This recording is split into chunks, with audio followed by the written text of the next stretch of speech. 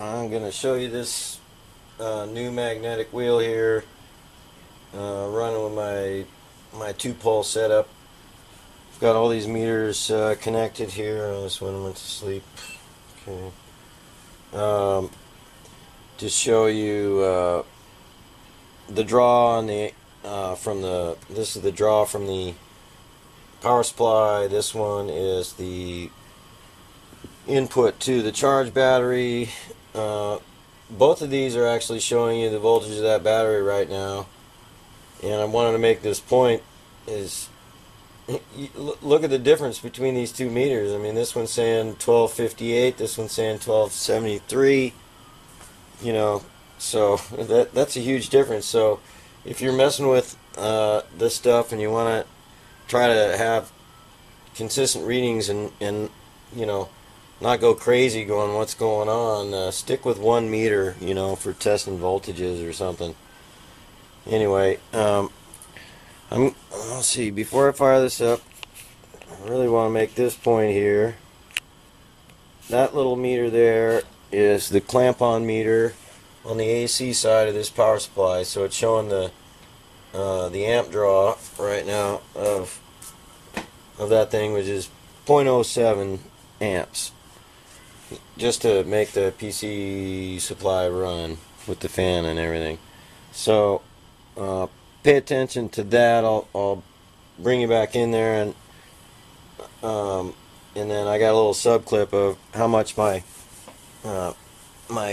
computer draws in comparison. My computer running, although you know this one is drawing a lot because I have a lot of hard drives in it and stuff. It's drawing 1.58 amps right now. Alright.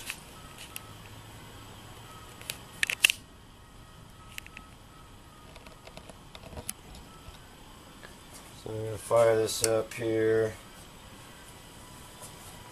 I'm going to switch 1 meter over to show you the voltage of the power supply to see.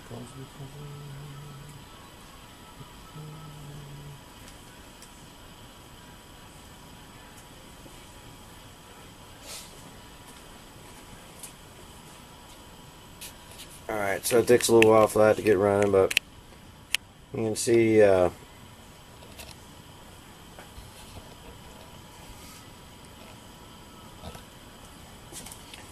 this is the battery being charged here. This is the power supply voltage. This is the amp draw from the power supply, and this is the amps going into the charge battery. And this is the amp draw on the AC side of the power supply. And it maxes out about 0.18, 0.19 at the most. So quite efficient, really. It doesn't take much. I translated that to, well, with the difference, you know, like 12 watts basically, something like that. Let me do the math again on that. So it was 15 watts is what I figured it takes to run this thing. So that's close to being at full RPM, and I can't really ramp it up too much more because of the permanent resistors I have in there are a little too high for me to try to ramp it up any further, so I'll have to change those out to do any more experiments. But I can make it go a little faster. Basically it's at about 150 RPM right now. It charges pretty good. I had another battery on there, but it was pretty fully charged, and it was slamming the battery way up to, you know, 13 something volts, so it was already charged. So I swapped to this other one, which is a higher amp hour battery, and it's not quite fully charged yet. But so that's kind of what's going on with this thing. Really works pretty darn well. I'm going to show you also the signal on the scope, so I'm going to cut the video so I can get a good shot of that thing. Alright, so here is best view I can get of this thing here. Now you can see the spike right there. It's kind of hard to see, but basically this screen is showing you 160 volts total, and that thing is just a little over that, so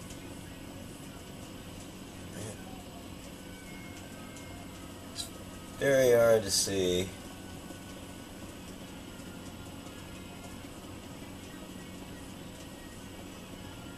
Oh wait, sorry, I'm in the wrong scale. There we go. There it is. So, alright, that's the top.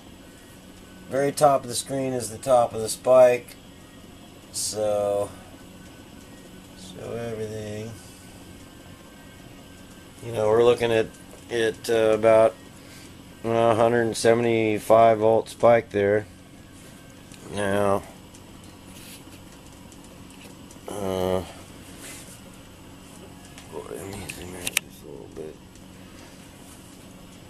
Okay, one thing I wanted to show you that was really pretty cool is as we zoom really far into this signal here. Let's see, how's it look? Brighten it up a little bit.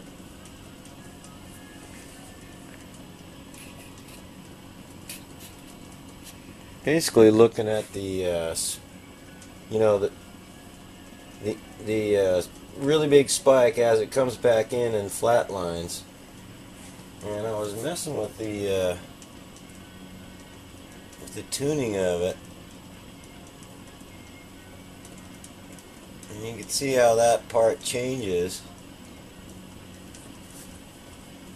And I'm wondering if there's maybe a secret that lies in here that might tell you whether you got the machine, you know, tuned well or not.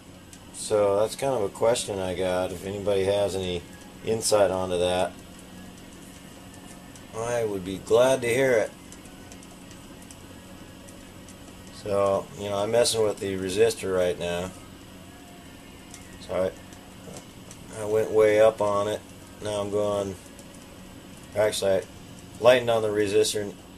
Now I'm adding a lot of resistance.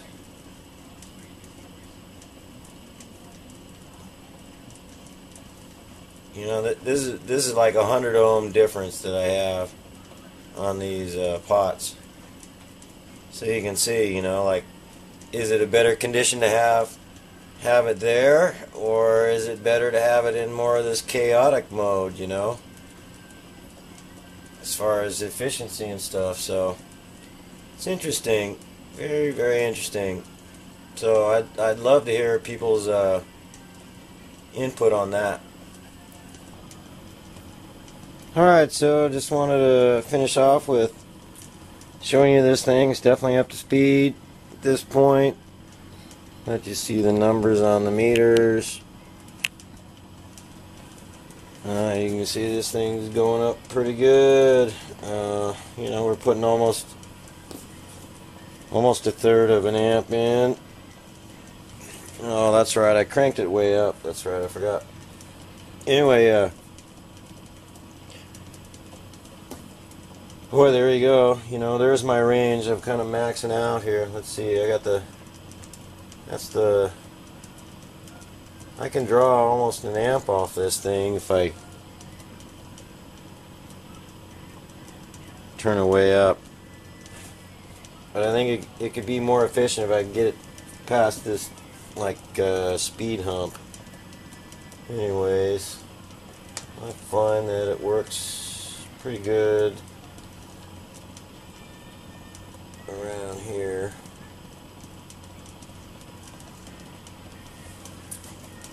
So those are the numbers. Alright, everybody, take care. Oh, yep, you can see we're drawing just at 0.18, so way less than running a computer.